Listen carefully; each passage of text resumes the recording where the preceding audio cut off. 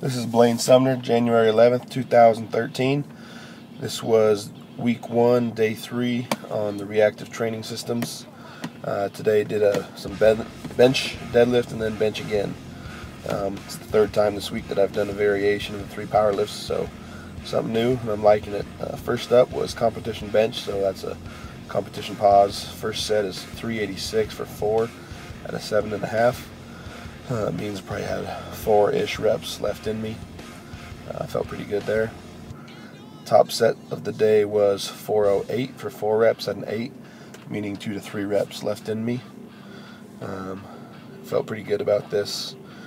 Projected max here came out to about 500 pounds, so that would be a competition PR for me.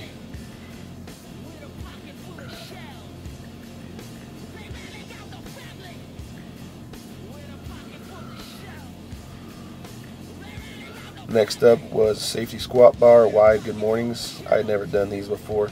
There's a lot of things Mike has me doing that I haven't done, and these were killer on the low back. I considered this a deadlift assistance. This first set was 235 for 10 at a 7.5.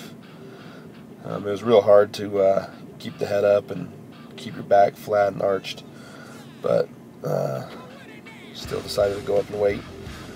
Maybe it was a smart thing, maybe it wasn't, but I didn't get hurt. These were definitely a lot more taxing than the good mornings that I'm used to doing with the straight bar.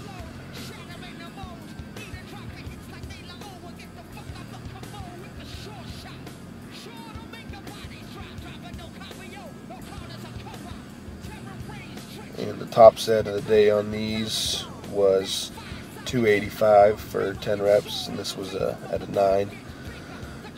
Some of these started to lose the balance a little bit and had to squat it up more than good morning it up. But man, with the weight all the way up on the neck, it's pretty challenging. I like these, but don't want to go too heavy on them. It's a pretty good way to injure the low back. But at the bottom of these, that entire weight is kind of the crack of your neck there. It's a good exercise, and I know the low back's going to be feeling it for the next few days. Good view of the gym right there.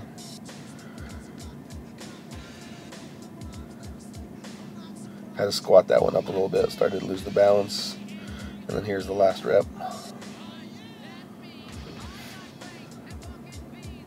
Final exercise of the day was a neutral grip, strict military press. First set was 225 for 6 reps at an 8.5.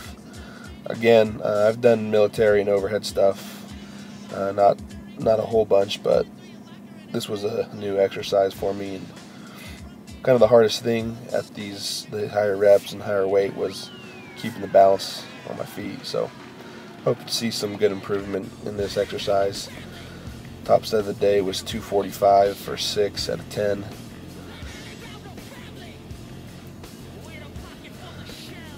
Feel the balance slip a little bit there.